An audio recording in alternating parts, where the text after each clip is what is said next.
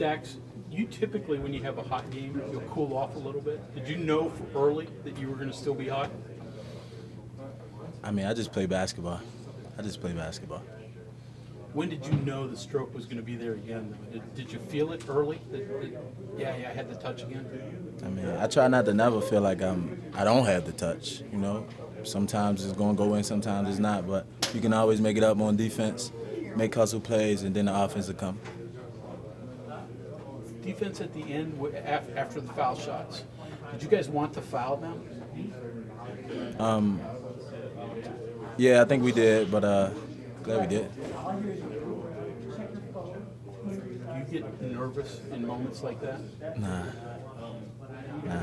I get nervous for the game because I want to play my best, but that's only before the games. Kobe Bryant get nervous. You got held at the line for a long time before that last one. Do you feel it sort of froze you a little bit? It felt good leaving my hands, just came up short. I'm glad my teammates played D on that last possession. You and Javon sort of have to take charge. I mean, you're the seniors.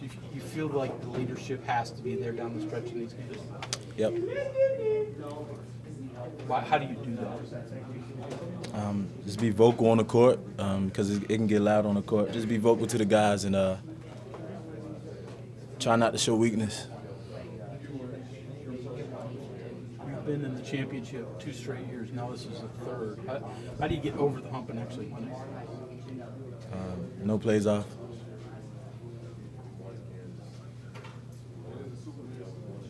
Wes Harris had 7 points, and he also crashed the glass with 7 rebounds. How much does that kind of help you guys there? Big help. We're going to need that tomorrow.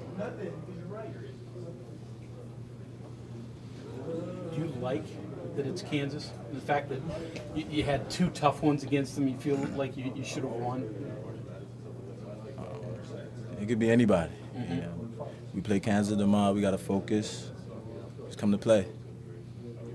What's got to go different this time around to finally get past them this season? Come to play.